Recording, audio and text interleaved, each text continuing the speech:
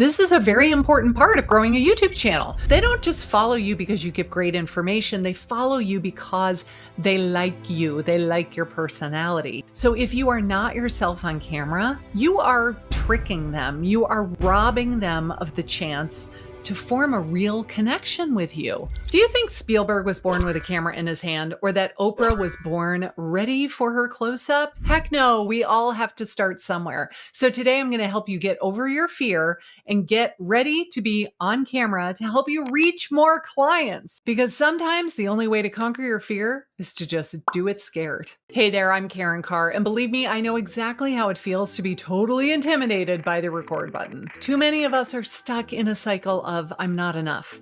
I'm not young enough. I'm not techie enough. I'm not interesting enough. I'm not charismatic enough. But guess what? These not enoughs are just your fears telling you big fat lies. Because you, my friend, are more than enough. And I'm here to show you how. Not long ago, I hosted an event for almost 200 people in Florida. And over again, I heard from people in the audience that said, I know video is important. I really, really want to do it, but I just haven't been able to make myself start yet. So I pulled 6 unsuspecting people out of the audience and pulled them up on stage and asked them what was keeping them from making videos. If they knew that it would promote their business, if they knew it would bring them clients, what was it that was stopping them? Everyone's issue was a little bit unique, but there were definitely some common themes. So I coached each of them a little bit and hopefully inspired them to just take a chance and try it. In fact, Lisa posted in our private community not long after, made a video and shared it and said that her knees were knocking the entire time.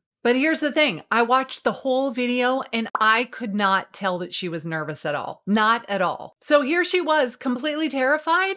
And no one could tell. So Lisa, if you're watching, I am so proud of you for doing that within 24 hours of leaving that conference. You were totally scared, but guess what? You were the only one who knew that. So let's start with one of the biggest fears of I'm not very techie. I hear this daily. I'm sure you know that some of the biggest YouTubers out there started with their cell phones. That was their camera of choice, was their cell phone, and many of them are still filming only with a smartphone. And as for editing, don't let that be the obstacle. There are so many very simple, user-friendly editing programs out there. And if you really don't want to do a lot of editing at all, work on being better on camera and not making a ton of mistakes. That way you have far less editing to do in the end. For me, when I'm filming these videos, I look at the camera lens, I say my line. I usually screw it up at least once or twice. I just stay in the same position with my hands in the same position. I take a breath and then I say my line again until I get it the way that I want it. So now I know that the last take was the best. I don't have to watch the previous takes. I just go straight to the end one. That's the one that I wanted to use. I'm not doing a ton of fancy transitions. I don't have lots of music and all of that stuff going on. If I am doing the editing myself, I keep all of that stuff to a bare minimum. Now I outsource my editing. I pay for a company to do it for me. They can go crazy and do all the fancy stuff to their heart's content. I mean, that's what I'm paying them for after all. But if I were doing it myself, oh no. Oh, no. There would be no transitions. It would all just be straight cuts and jump cuts and maybe a little bit of background music, but that's pretty much it. So it's all about taking the first step. And if you're scared, so what? Do it anyway. The best part about having a brand new small YouTube channel is that nobody's watching when you first start. So you might be terrified. Your knees might be knocking just like Lisa's. But when you make that video, no one's gonna see it. You might get 5, 10 views. That's fine, because this is the point where we are working out all of the kinks. We are getting comfortable being on camera. And it's good that no one is witnessing really how bad we are at the very beginning, right? Next up, let's talk about age and appearance. I watched a video a couple days ago. It showed up on my newsfeed and it was called Why I Started a YouTube Channel at Age 90. And this adorable woman who is 90 years old has decided to start a YouTube channel. If she can do it, surely we can all do it, right? I'm in my 50s. I have gray hair. I have wrinkles. I could stand to lose 5 or 10 pounds.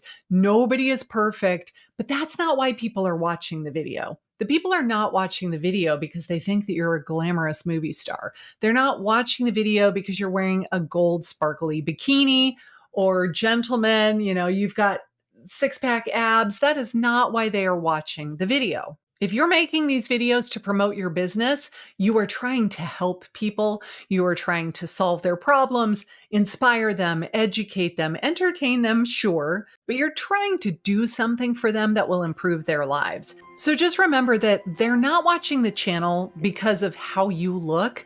They're watching the channel because of how you can improve their life. And to me, this is like a huge weight off my shoulders. This makes it so much less pressure when it's not all about me. It's what I can do to serve my audience. Now, do I still want to look good on camera? Yes. So the days when I'm filming, I make sure that I put on makeup and I do my hair and I'm not wearing a t-shirt with paint splatters all over it. I do get camera ready, but other than that, I don't worry about it too much. This is what I look like. Not a lot I can do about it unless I'm willing to undergo the knife, which at this point in my life, I am not.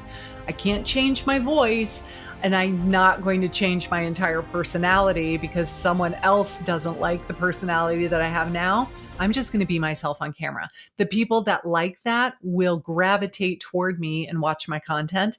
And the people who don't, that's okay too. They can go watch someone else. There are millions of YouTube channels. They don't all have to watch mine. But, clearly you should. So if you're feeling insecure about your age or your weight, just remember Marilyn Monroe was considered like the quintessential perfect woman that everyone should aspire to look like. And she was a size 12. She was a US size 12. Girlfriend was not skinny. And men drooled over her. So there's no reason why we need to feel this pressure to be a size -4. We can be ourselves on camera and either people like it or they don't. That's their opinion. It really is none of my business. And that brings me to authenticity. You have to be yourself on camera because what you put out there is what you will attract back. And when you are yourself on camera, you attract people with a very similar personality. The reason they watch you is because they feel drawn to you. They feel connected to you. They feel like they understand you. They feel like you understand them. This is a very important part of growing a YouTube channel. They don't just follow you because you give great information. They follow you because they like you. They like your personality. So if you are not yourself on camera, you are tricking them. You are robbing them of the chance to form a real connection with you. The last thing I ever want is to meet someone in real life and they go, "Oh, you're not at all like what you seem like on camera." To me, that would be a horrible thing to have happen. I love it when I meet people and they say, "You are in real life exactly how you appear on camera." To me, that is high praise. That is exactly what I want to have happen. So if there's something about yourself that makes you insecure that you consider to be a flaw, is there another way of looking at it where instead of seeing it as a bad thing and it's a flaw, that you could instead decide that it's your strength, that it's your superpower? I have a friend, J-Man Monero, who says that as a kid, he had ADHD, he was always fidgeting, he was running around, he couldn't sit still, and he never shut up.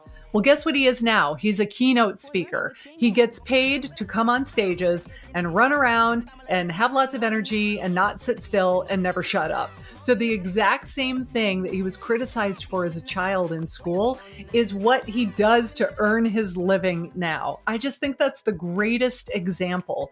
You might not be happy about whatever it is about you and think that it is a detriment, but what if it could actually be a strength? What if that could be what people really enjoy about you? I am 6'1". I did not like it as a kid. I towered over every single kid in school until I got to high school. I was literally the tallest kid in school all the way through 8th grade. Not the tallest girl, the tallest person until I got to high school. When I got to high school in 9th grade, I was like, hallelujah, there are finally a bunch of boys that are taller than me. Thank you. I did not like being tall. None of my clothes fit. I was super skinny, so all my clothes were baggy. I had to buy them bigger to be long enough, but then they didn't fit me.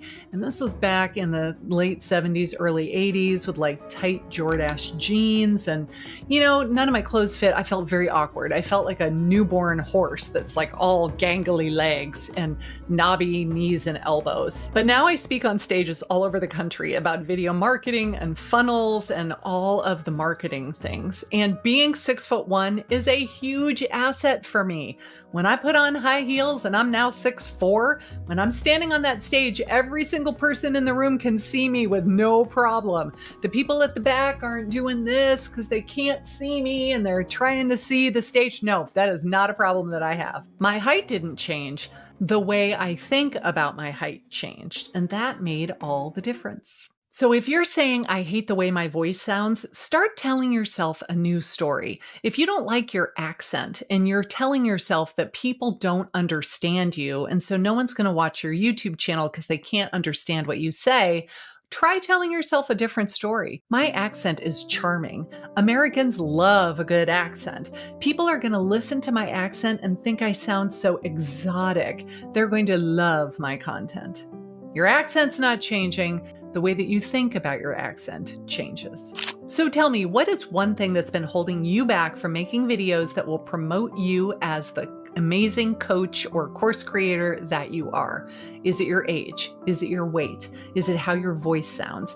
Is it the fact that you think you are too introverted and nobody will want to watch you? Do you think that you're boring? Do you worry that you don't know what to talk about? Everybody has something that is stopping them from making videos. Tell me in the comment what your story is. Let me see if I can help you. I will read and respond to as many comments as I possibly can. Did you know that I wrote a new book? I did. It's called Do It Scared. And it's all about this idea that you might be terrified to make videos, but you know that video is so important. It is the way of the future. It is not going away. It is not dissipating and not being as valuable anymore. It's only getting stronger every single day. So I wrote this whole book, Do It Scared, to help you see the camera as your greatest ally. It is not your enemy. It is your new BFF. You've got to learn to embrace the camera so that you can put yourself out there and make content for your ideal audience. And even if it scares you to death, it doesn't matter. Do it anyway, because most people can't tell the difference. But after you've done it 5, 10, 20 times, you won't be scared anymore. It's just taking that first step. If you would like a copy of my book completely for free, I will put a link down below. Just pay for the shipping, but I will send you a paperback copy signed and autographed by me, and I will get that in the mail to you ASAP. So let's wrap it up with some rapid fire tips to help you conquer this fear of getting on camera. Number 1, start small. You do not need to make a 15-minute long video. Start with something that's 2, 3, 4 minutes long. It doesn't have to be amazing. You just gotta do it. You don't even have to upload it. You could record the video, play it back, watch it, say, oh my gosh, is that really what I look like? Delete it and do it again. And I guarantee you by the time you do that 10 times, you're gonna be like, whatever, I'm over it, publish. My next tip is to write a script. If you turn on the camera and you just don't know what to say, write it all down first. I like to write it all down. I look at my script. All I do is memorize the first sentence or two. Then I look at the camera and I say that sentence. I'm not really reading it because I am looking at the camera screen. I'm not reading from a teleprompter. But if I screw up the line, all I have to do is go back to my script, look back at the camera, and then say it again. And eventually I get the take that works well enough that I can use it. This is great because I never feel like I just don't know what to talk about, but I look very comfortable and conversational on camera because I am not reading from a teleprompter like I'm on the 6 o'clock news. But even if you do screw up, remember it's okay to make mistakes. Nobody is judging us. No one is saying, I'm giving this a B- because you tripped over your words 3 times and you say an awful lot. Listen, we all say we all say like. I start too many sentences with so, na la la la. It happens to all of us. Don't be overly critical of yourself. Nobody is perfect. The people who are perfect are in Hollywood making $8 million a film. That's not us. It's okay to be imperfect. If your bloopers are funny, I love to put them all together and have like a blooper reel at the end of the video. People could stick around just to watch the bloopers if you're funny enough. And if you do that for every single video, you start training the people to watch to the end, because that's where all the funny stuff's going to be.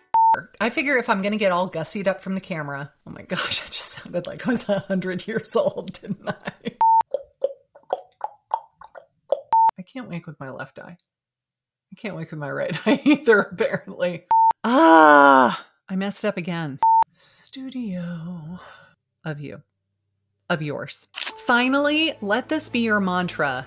Do it scared. It doesn't matter if you are nervous, if you are terrified, if you're just very uneasy, do it anyway. The more you do it, the more comfortable you will feel, the better you will get. Eventually, you won't be scared anymore at all. You might be terrified to hit record, but I promise you, you will not die. You will not die because you filmed a video and you uploaded it to YouTube. You are more than enough to start making videos to promote yourself and your business right now.